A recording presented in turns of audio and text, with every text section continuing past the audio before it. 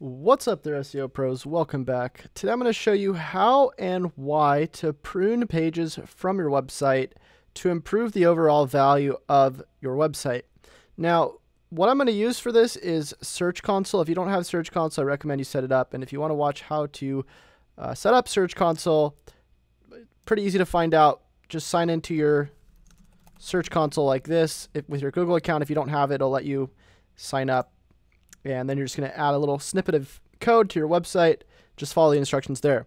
Once you do that, you're going to sign in, and hopefully you're going to have some historical data here. What I like to do is I like to sort by the last 90 days. If you're going to be using the new Search Console, you can search by even longer, which sometimes is helpful. Let me just go ahead and show you what we're going to be doing today, though.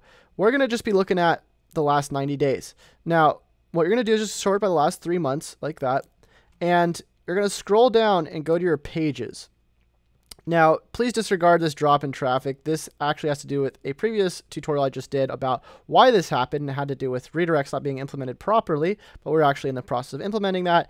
And while I'm going to be implementing those redirects, I'm also going to be pruning some pages.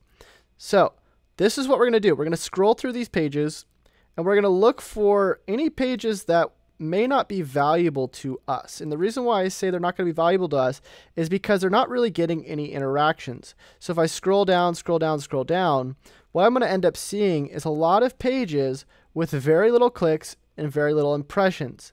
Now, if I scroll up to the top here and I look at the average position as well, I'm going to be able to see where these posts are ranking on average. So if I see that over here, let's scroll down to let's say,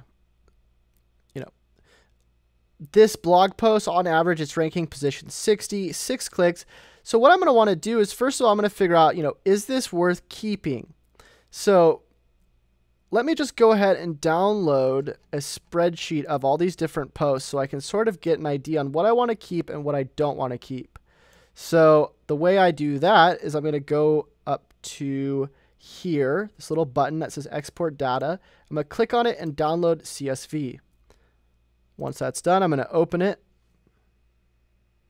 There it is. And it's going to give me all the different URLs we were just talking about. So here we go. Boom. All the different average positions, all the stuff we need. So next I'm going to put a little column of, keep question mark. And I'm just going to put that a little bit over here so I can kind of, actually, no, I'll just keep it right there. So let's go for, let's say, something that's getting really no clicks. We'll just start at the bottom. Let's just keep going. Okay. So a lot of this stuff we can ignore. Like, say, for instance, these, paginated pages or category pages that are probably not there anymore after the site redesign. But let's check out something like, let's say, maybe... Let's check out something over here. Services, local SEO. Now let me go look at that. So I'm going to grab that URL, bring it over here. There it is. Now we can see that this has 0 clicks. Now let's see how it's optimized. If I look at it, local search engine optimization services, Chase Reiner SEO. Now the thing is that, if this is a landing page and you don't have a lot of authority on the site, kind of makes sense that you're not going to be getting a ton of rankings with it. So obviously, it is also important to figure out, okay, if this is a landing page, is it something that I'm going to want to keep on the site? If it is, then what's the point of no indexing if it actually does prove it that it's valuable? Because you could get some clicks from when people actually search for your brand, like Chase Reiner local SEO. So what we're looking at more for is stuff like the blog posts, things that we've put on the site to bring people in, but it's really not serving any value to anyone. So let me just keep going through here. Let's see things like login or author. Those things should automatically be no indexed after we no index them within our Yoast app, Yoast plugin. Let me go back again. I don't know why. So I guess that's redirected. But the whole point of this, like I said, is to pretty much just go through here and figure out if there's a reoccurring theme. For instance, maybe a blog article. Let's try something like this.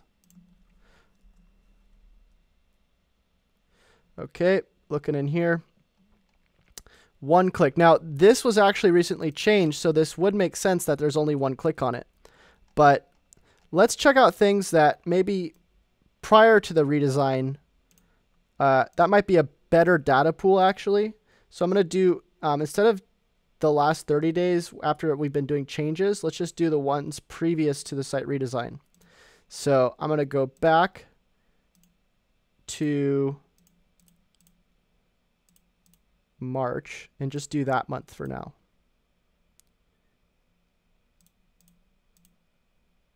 What I'm going to do is I'm going to just take out this versus because I just want to see that month. Whoops, it's not supposed to be comparison.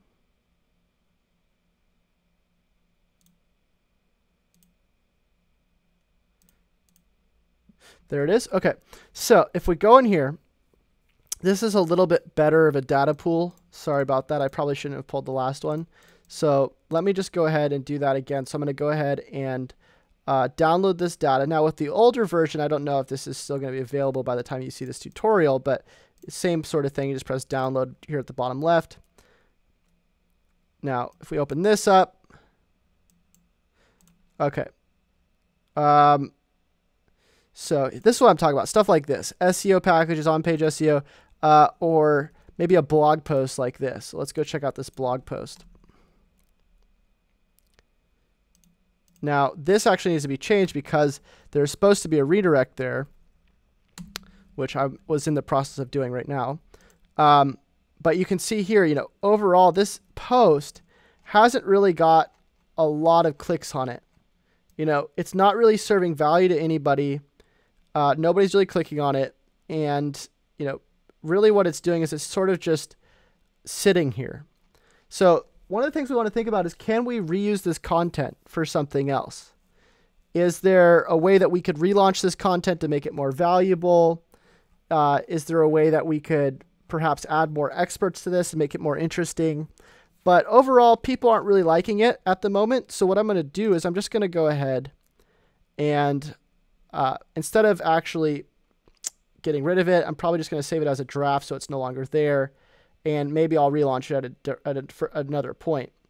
But for the moment, I know that nobody's really liking it. So I'm going to change it from published to draft.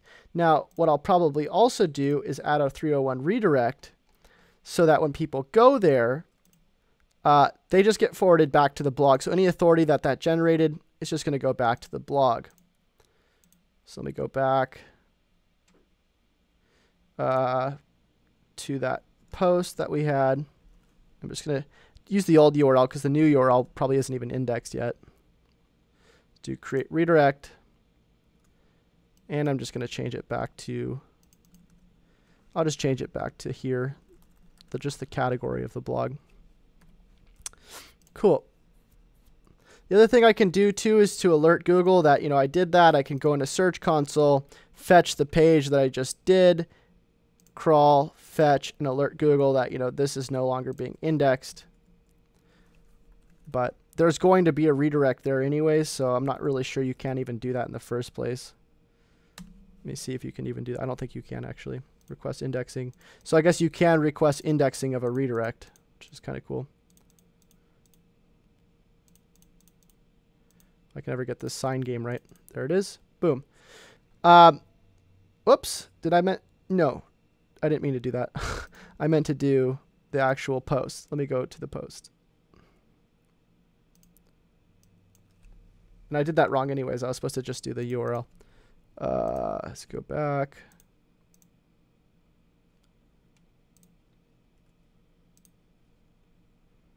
Copy that.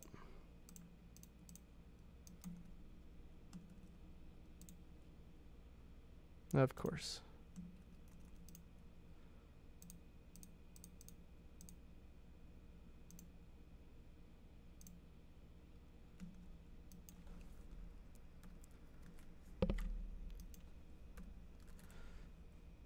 So there it is. So obviously I have a lot more work to do. I'm going to have to do this probably for, oops, I just did that wrong again. I'm sorry. It's supposed to just be that SEO / there it is. I have to go through all these different posts, figure out which ones I want to keep. It's really kind of a pain, and it is something that you should do, in my opinion, as often as you can. The reason why is, as you build more content on your site, there's going to be a ton of content that doesn't rank very well and doesn't really serve a purpose, and it's kind of just sitting there. So, if nobody's clicking on it, nobody likes it, it's better to focus on the content that's ranking well, minimize the content that's not really doing anything, and then relaunch the content that's sort of ranking well and make it really great so that it does rank, so that you can provide the maximum value possible with your website. Now, like I said, last thing I'm going to say, if you are a website that's brand new and you're like trying to no index your contact pages or stuff like that, don't do that. I'm talking more for like pages that don't really serve a purpose. It's usually a lot of blog posts, maybe certain things like author pages, things that aren't really going to help Google out, or people out unless they're searching for it, right? Or you plan on ranking it at a further time by making the maximum value possible for that page. So I hope that makes sense. If you guys have any questions, let me know in the comments. And until I see y'all next time, happy SEOing.